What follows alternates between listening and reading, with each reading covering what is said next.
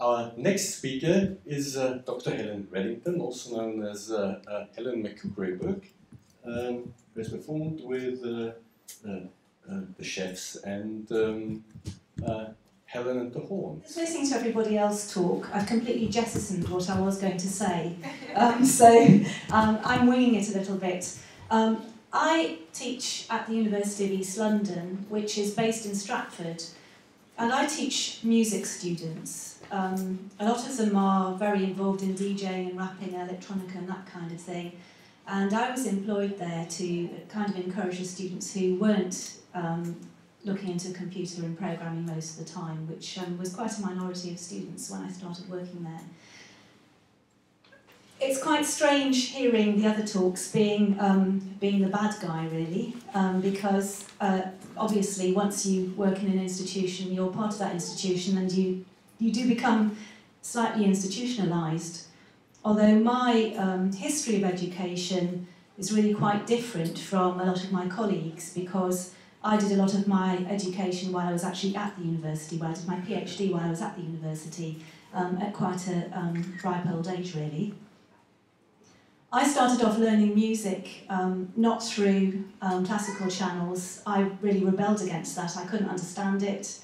It sounded horrible, it hurt my ears, it was my parents' music, and I wasn't brought up to enjoy making music at all until punk came along, and the guys in my squat told me that I had to play bass guitar in their band because it was an instrument that guys didn't want to play because you couldn't show off with one, but you could show off if you were a guitarist because it's lots of notes, and you could show off if you were a singer because you were standing there in the front. And I was very quiet, and so I did what I was told and realised that it's really, really enjoyable making vibrations go through the floor and hit people in the chest, which is what playing bass guitar is all about. And because I learned I learned from listening to other people, and I learned from disagreeing with other people as well. And there's a kind of myth that you sort of learn from your peers just from positive learning. I learned from negative learning. I was told, oh, you have to play this, you have to play that, and I thought, no, I don't. I have to play what I want, which was a really, really good way of learning, because you develop your own technique and your own style, which is what pop music is all about. Going into education as a teacher was quite a surprise. I thought I wanted to be involved in politics, because punk is about politics as well as music. I did work at the Labour Party for a year.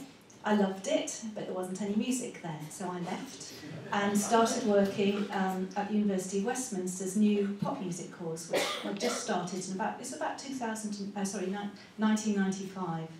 I was taken on because I'd been in a band, and it was thought that being in a band would be a really useful thing to have, because most of the people who were teaching on the course, although they'd played in bands, hadn't actually kind of started up a band from scratch. I discovered that with the type of musicians who were being taken onto the course, a lot of them couldn't read music, and I can't read music either, even though I've made lots of music and I've had it broadcast and that kind of thing. So I was teaching people like me. The difference between myself and them was that they had opted into coming into university to do a degree.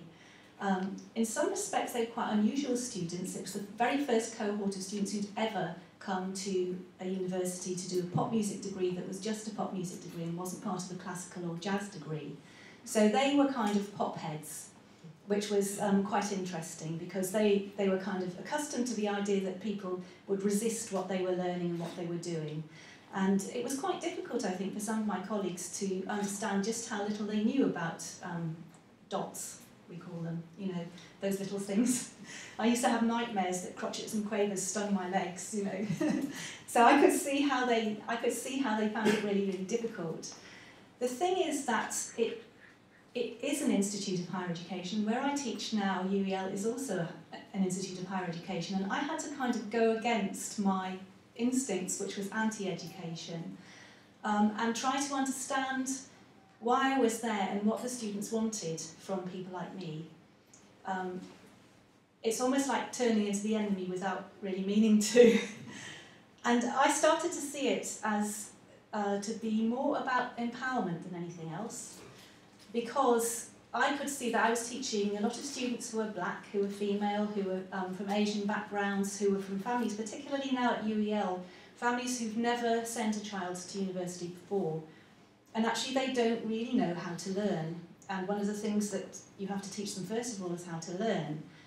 But you also have to teach them why it's necessary to learn things. And in this respect, I've got a kind of ambivalent feeling about some of what's been talked about tonight, because I have to convince the students that I teach that it's worth learning the very complex academic terminology that the books that those of us who sort of study at MA and PhD level have to take on board, because that's the language that powerful people speak.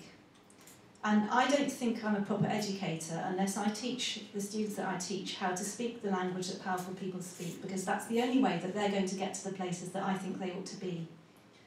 And to get them to do that, even though they really, really resist reading Theodore Adorno and all of those people that we ram down their throats, even though we'd prefer not to, even though they resist that, I think it's so important that they do learn to engage with things that they wouldn't be interested in unless I kind of drip-fed them week by week. Because otherwise we're always going to have a House of Commons full of white men. And the things that the students that I teach care about are never going to percolate up to those levels. My worry about open source learning is the element of choice, because I think a lot of the students that I teach wouldn't choose to learn the things that I teach them, because the value of learning those things is not explained enough in open source learning. The idea of empowerment and the politics of education that comes about through the dodges that a person has to learn as a lecturer to trick people into learning, to convince them of its value as an empowering, in empowerment. And I'm very interested in what everybody's said tonight. I'm very, very interested in it. We're told not to use Wikipedia. We're told to tell the students not to use Wikipedia. I think that's because we teach the students to analyse and to challenge, and Wikipedia is facts, and we're trying to get them to think in terms of concepts. I did look myself up on Wikipedia, and the information was wrong. So, I mean, it's been corrected since then, but I think I'm very, very pleased to be here and to hear all this information, because it's obvious that I'm quite a long distance in one way from what's being said at the other end of the spectrum, but there's quite a large area of overlap, and that area of overlap is actually the empowerment idea. And as far as I'm concerned, education's politics and politics is education. That's all I've got to say.